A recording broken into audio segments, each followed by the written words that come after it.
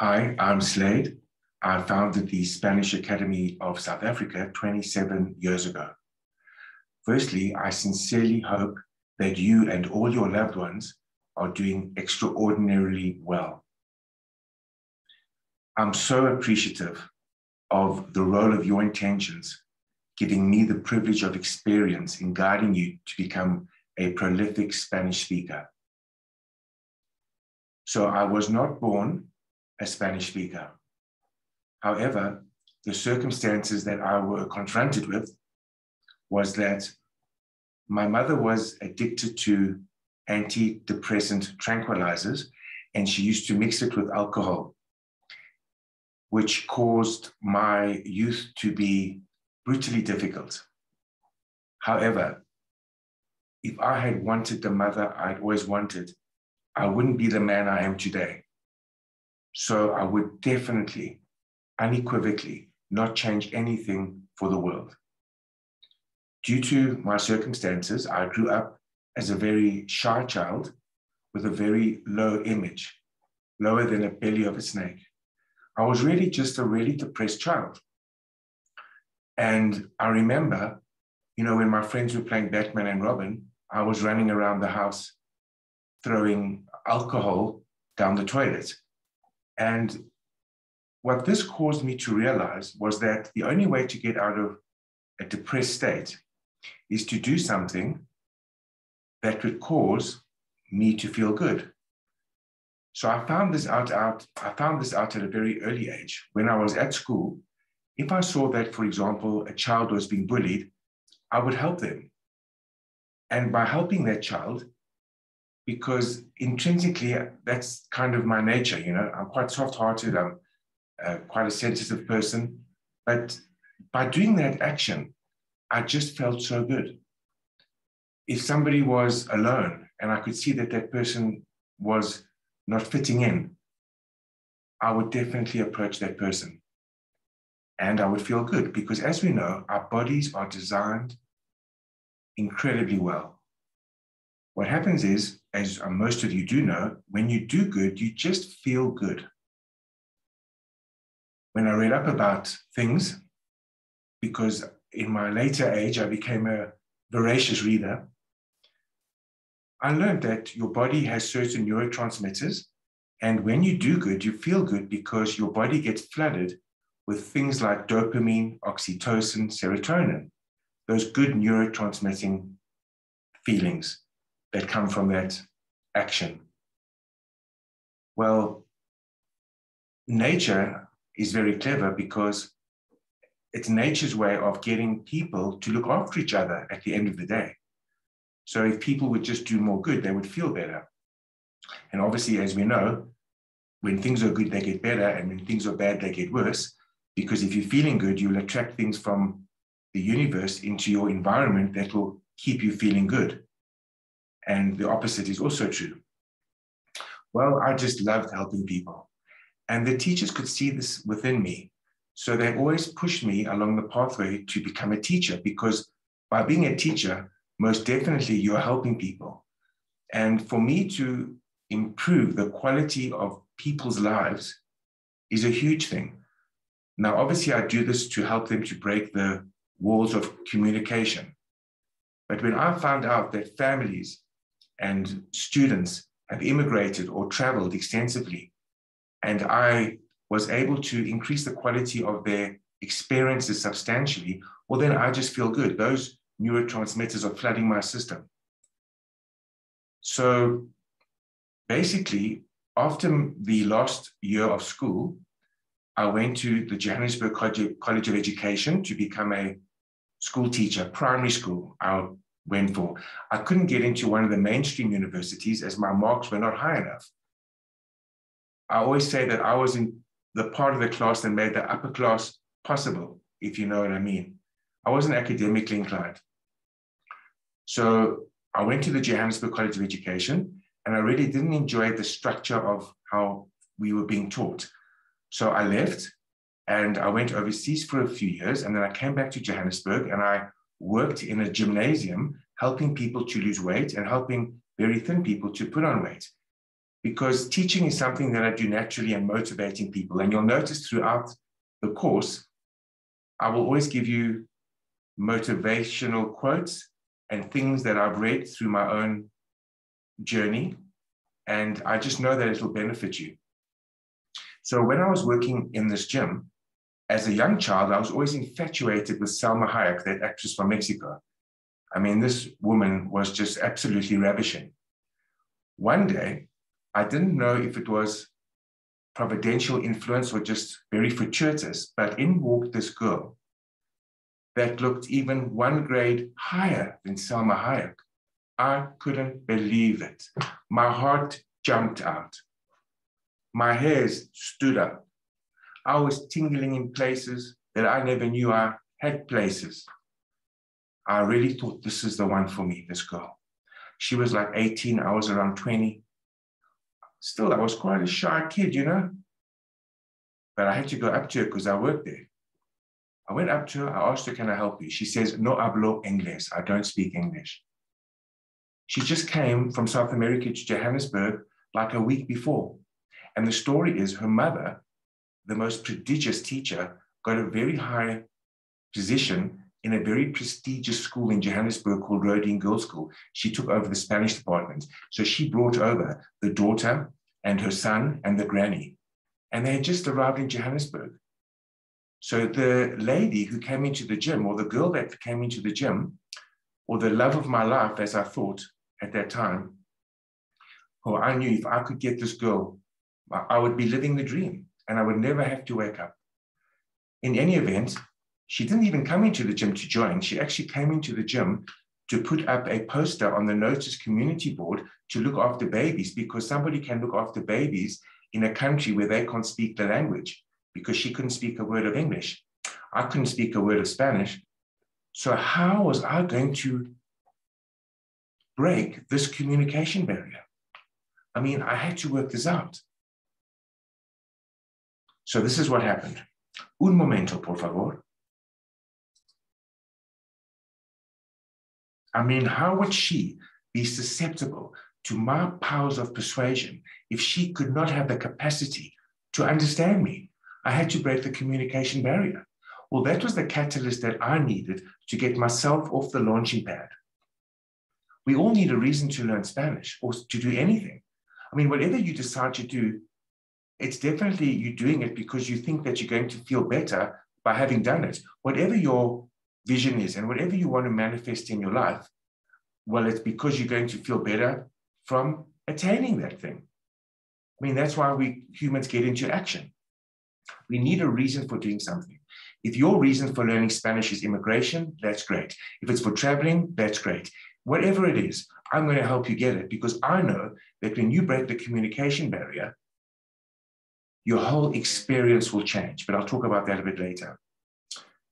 So now what am I going to do with this girl? How is she going to be susceptible to my powers of persuasion without me breaking that communication wall? Well, I went straight for Spanish lessons. And by the way, the recreation center, which was next to the gym, had classes of jewelry, dancing, languages. Well, I walked into that class and the teacher didn't speak one word of English. Now, there's three common denominators why people just cannot become a prolific speaker. And I'll tell you this over my 27 years of experience. Firstly, the teachers do not teach in English. Now you might think, well, so that means you don't understand a word that she's saying. You'll be like the proverbial salmon when the current is always against you. It's like trying to swim against a tsunami. It's like trying to catch smoke. You need the teacher to teach you in the language that you understand when she shows you how it works. Because if you need to have a methodology, you need to have a system that you understand. The biggest problem with education is that the teachers know their subject so well, but there's a problem when they try and process the information over to the students that the students can internalize and understand. Now, the reason is because, number one, the teacher doesn't speak your language in the beginning, so you don't understand a word that she's saying to understand the system or whatever she's trying to teach you. The second common denominator is the teachers have never learned Spanish themselves. So how are they supposed to understand the mindset of an English person, what we're going through, the tribulations that we'll face from an English perspective? I mean, it's not their fault. They're born speaking Spanish. They've never learned Spanish, so they don't identify with you that well. The other reason is that they start the academic approach. Now, the academic approach is destructive, counterproductive, self-defeating, self-sabotaging, and will lead to your capitulation and demise. Really. The reason is because when they start, and if you open up any textbook from around the world, or you go to any app, or you go to any course, just besides learning phrases, there's no real system for you to become a prolific speaker. And by starting the academic approach, which was the third common denominator that the teacher used, remember, she didn't speak in English. She doesn't understand the mindset of the students because she hasn't learned Spanish herself. And they start on the textbook approach because, I mean, it's not the teacher's fault. I aspire to be as amazing as teachers out there. It's just that they have to teach from a book that they are given by the school or the college or whoever. So what I mean by the academic approach is, for example, when you open up a textbook, you'll see that they'll do this type of thing. I speak, yo hablo, you speak, tú hablas, he speaks, él habla, she, ella habla, we, nosotros hablamos, they, ellos hablan. This is called conjugations. When you go, I speak, you speak, he speaks, etc. I want, you want, he wants, etc. You'll see it all the time, all the time. You'll see the child there or in the book. I am, estoy, you are, estás, he is, está, we are, estamos, they are, están, oh my Lord, are you kidding me? You'll be in a constant state of discombobulation. I mean, if you start that way, well, I had to speak Spanish. So I went to the recreation center, as I discussed, as I mentioned to you, and I went into class and I didn't understand the thing the teacher was saying. And then she starts doing conjugations. Well, obviously she's doing conjugations because she doesn't understand the mindset of an English person. I mean, that's not the most advantageous way to start from an English perspective. I mean, but little does she know, of course. So I walked out the class believing erroneously that I couldn't do it, and the students too. Now that's an erroneous belief because we took that belief from what happened, but that was so erroneous because if there was another way that could have been more conducive for an English person to learn, we would have all got it, because as people, we can be, do, and have anything. I mean, there's nothing that we can't be, and be, have, and do. There's just no way. I mean, I'll discuss other things like that during the course, so that when you wake up in the morning, you just say, life is good, life is easy, great things happen to me, you know? I mean, you've got to get in a mindset like that in order to have a life that you have to become a deliberate creator. But in terms of the Spanish, I mean, I thought I couldn't do it. So now listen, this is the goal for me. Nothing's going to stop me. Because, you know, when you've got a vision there, and a vision is a clearly articulated, results-orientated picture, and you believe in that vision, nothing will stand in your way. And when you believe in that vision, the cooperative components of the universe will get together and come into your life to make that come to fruition. Let's get back to the story. As I said, I give a lot of personal development things because it's just incumbent for me to help you to aspire to do anything you want, you know, and there's a procedure that has to happen. But what I did was, so I couldn't get the Spanish with her having gone to what I just went through, as I mentioned to you. Now, in my area where I was staying, there was like a main road, and we had to walk up that main road for our homes to get to the gym or to get to the shops. Now, she was living in the same area as me, so we would be walking up and down the same main road quite a few times. And obviously, I would smile so wide that I could eat a cucumber sideways. And after a few times when we were walking in the same direction, her and her brother would wave me over to their house, and I met the mother and the granny. And I sat in the table and I just heard Spanish, you know, that's what I heard. Obviously, I didn't understand one iota of what was going on. So I decided to teach her English. because I've always had a temperamental proclivity for teaching. And it was just a joy for me to teach her. Well, obviously, I was in the same room as her. Just being in her presence was, I mean, even too much for me to handle. But in any event, it took about 3 or 4 months for me to teach her and her brother English. After that 3 or 4 months, they could speak quite well. You know, teaching is not something that I am. It's just what, or I should say, it's not what I am, it's what I do in a way. You know, it's just a natural thing. So they could speak English. I wasn't trained to be an English teacher whatsoever. So, but I got them to speak. And now I could tell her how I felt about her in English. I had to go that way. Well, she didn't play easy to get, but I never gave up. And she finally gave in. Man, she moved into where I was staying in my flat. And for the next few years, life was sweet. You know, the colors are brighter.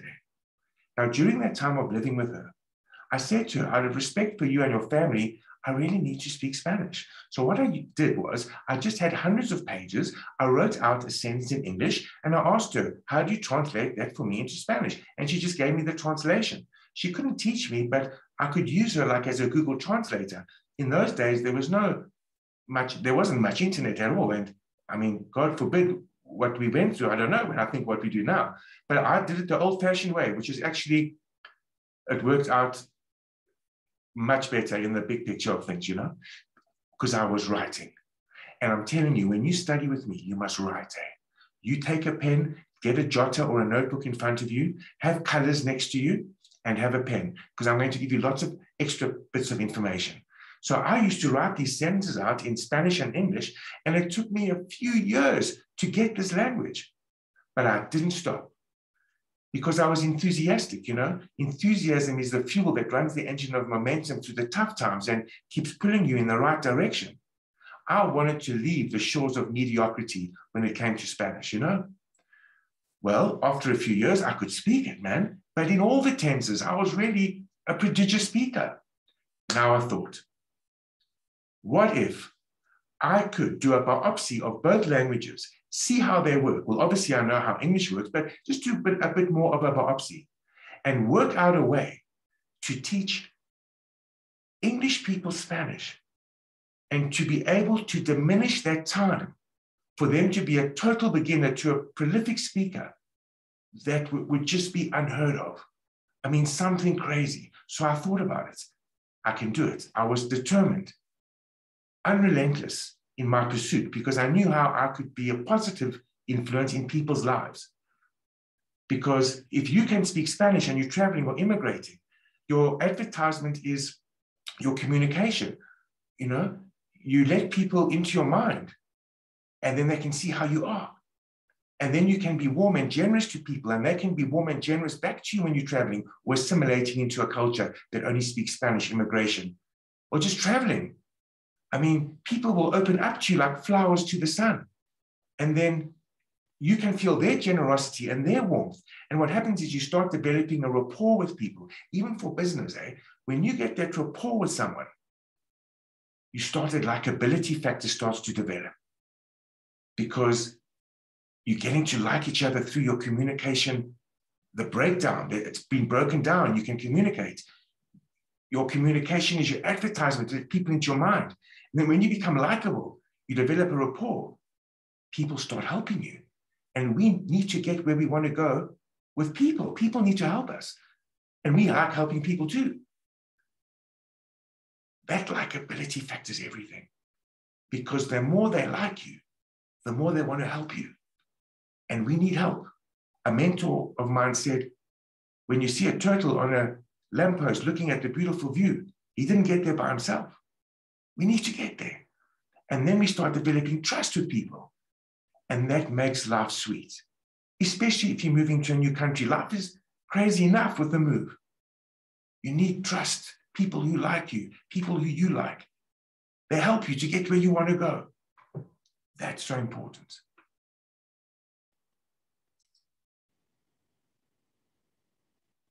So I had these pieces of paper, and I said to myself, I'm going to teach Spanish to English people, and I'm going to start this way. So I did the biopsy of both languages, and I said, this is how they should have taught me. This would have been the ideal way. I didn't even know if I could do it. So I put an advert in the paper. Funny enough, I was living quite close to a hospital. So the first few students that came to me, they were doctors, you know, in the medical industry, people with PhDs and masters and doctorates. My education, I just got the last year of high school. It was quite intimidating. These people had more degrees than a thermometer. I didn't know if I could deal with these type of people. I haven't got an education hardly. Well, they came in. I gave a lesson or two, got some good feedback, man. I said, was this a luck? Let me do some more lessons. Did some more lessons. People who've got the masters and doctorates were telling me that I was showing them things that they would never have understood, or they tried to learn Spanish for many years and they never understood certain things, and I was already showing them. I was feeling good. I thought, I'm onto something here. Let me keep going. And I kept going, and I've kept going. And this is my 27th year of teaching. Yeah, it's been a blessed life.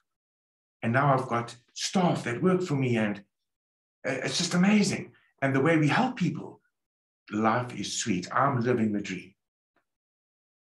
And they said, yeah, Slade, this is lekker. I can do it. And then after 27 years now, I mean, I just get better and better because we're always improving. I mean, you've got to be, when you green, you grow, you know? And if you think you're ripe, you just rot. So I'm always learning. You'll see in a few months' time, I'll change something that's better. I'll get an idea or something, or something will happen. Even a student will give me an idea. People are all amazing. You're amazing. You've got a brain. You can't believe it. I'm going to show you how to liberate your right side of your brain, and you'll give me a good idea. I'm telling you. So now I'm teaching, and things are going really well. On a daily basis, you've got to make a decision now that you're going to study. And you've got to have a vision in your mind now, exactly what you want.